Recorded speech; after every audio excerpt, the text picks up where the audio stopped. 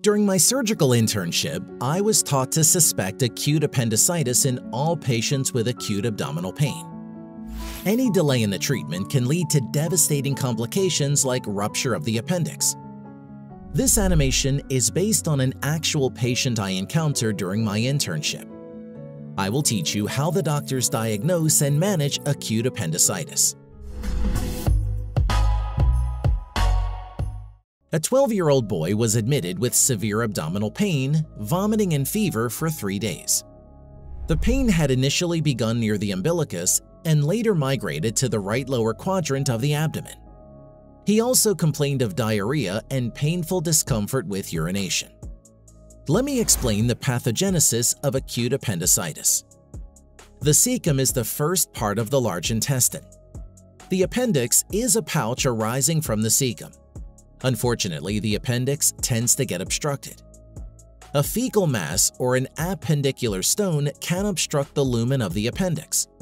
These are common in adults.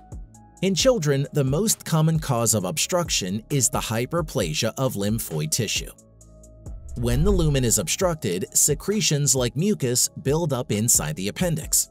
This leads to increased pressure as well as excessive bacterial growth. At critical pressure levels, the blood vessels of the appendix get compressed and cause ischemia and necrosis of the wall of the appendix. The necrosed wall can rupture at any time and cause a localized abscess or generalized peritonitis. The appendix is located in the right lower quadrant of the abdomen, but the initial pain is sensed around the umbilicus. Can you guess why? The skin sensory nerves around the umbilicus enter the spinal cord at levels T8 to T10. Sympathetic fibers that carry pain signals from the appendix also enter the spinal cord at these same levels. Therefore, the brain assumes pain from the appendix is coming from the umbilical area. This concept is called referred pain. As the inflammation gets severe, it spreads to the parietal peritoneum surrounding the appendix. At this stage, pain migrates from the center of the abdomen to the right lower quadrant. Migratory pain occurs in around 50% of patients with acute appendicitis. Can you guess why our patient developed diarrhea and dysuria?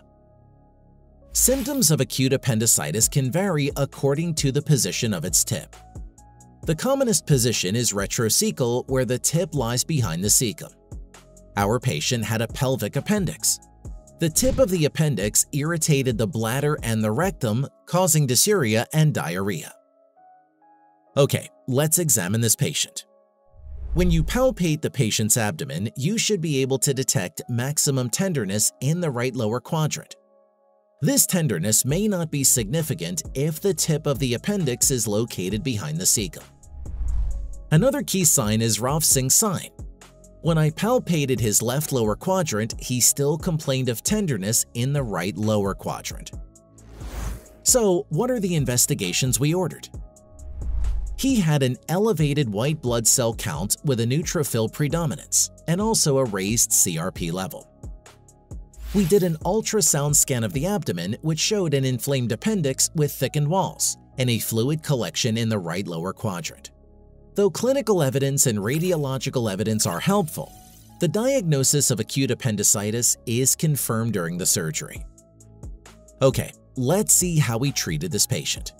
We started him on IV antibiotics and IV fluids and planned for an urgent appendectomy. Appendectomy is the surgical removal of the appendix. It is widely accepted as a safe and successful therapy for acute appendicitis. It can be done via laparoscopy or as open surgery. The laparoscopic approach is the gold standard. During the surgery, we were able to detect the ruptured appendix. Since there was pus around the ruptured appendix, irrigation and drainage of the peritoneum were also carried out. Non-operative management of acute appendicitis with antibiotics can be considered in some cases. It can be as effective as surgical management. However, it is not the preferred method since there's a risk of recurrence and misdiagnosis.